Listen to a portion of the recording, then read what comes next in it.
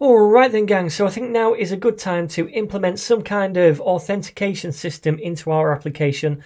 So to do that, we'll be using Firebase Auth.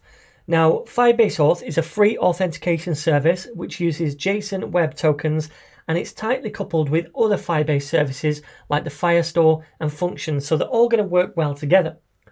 Now, when we sign up a new user using the Firebase Auth service, the Auth service will take in certain bits of information about that user and store them, not in our Firestore database, but as part of the authentication service separately. And that information will be something like this: the email, it will generate a user ID, a photo URL if we want one, a display name if we want one.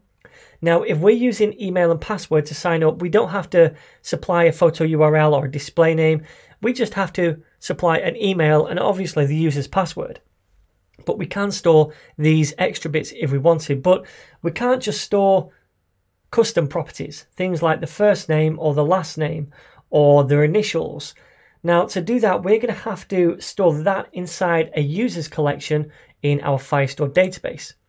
So what will happen every time someone signs up using Firebase Auth, we're going to store the email over here and we'll generate a unique ID for that user as well. Now, if we want to store the first name and last name, etc., then what we're going to do is create a Firestore document inside a user's collection for that user. So we'll take this user ID generated by the Firebase authentication service and we'll create a new document, and the ID of that document will be corresponding to the ID generated by Firebase Auth. Now, previously, these IDs have been randomly generated when we've added a new document, but we can override that behavior and we can set the ID ourselves. So that's what we'll do. The ID of each document, each user in this Firestore collection will correspond to the ID generated automatically by the Firebase Auth service.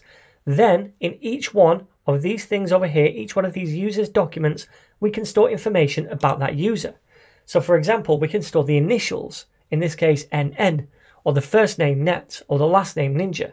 And we could store other things if we wanted to, like the email, again in here, just so we've got everything in one place. So this allows us now to add custom properties to our individual users.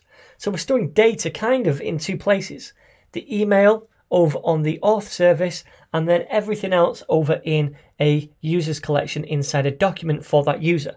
So that's roughly how we're going to structure our users in this application. But before we do any of that, we have to actually enable authentication inside our Firebase project. So let's do that now.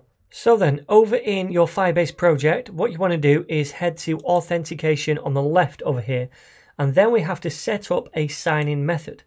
So we have all of these different sign-in methods by phone, Google, Facebook, Twitter, etc., even anonymous authentication. What we're going to concentrate on is this one at the top, email and password. You can see they're all disabled by default. So if you click on this pencil icon, we can enable this and press save. We don't need to do this at the minute. This is for passwordless sign-in. I'm not going to cover that. We are going to use a password. So let's save that, and we can see now that this is enabled. Now, if you go to users up here in the tabs, we can see all of our current users. We have none at the minute, but let's just add a test user. Let's say test the net ninja.co.uk, and then a password test1234, and add that user. So now we have this user. We've not stored any additional information about this user, and we've not stored any information about this user inside the database either. But we will be ultimately creating a user's collection over here and adding in a document which corresponds to that user we just created, and for any subsequent user that then signs up to our application. So we're going to start that process in the next video.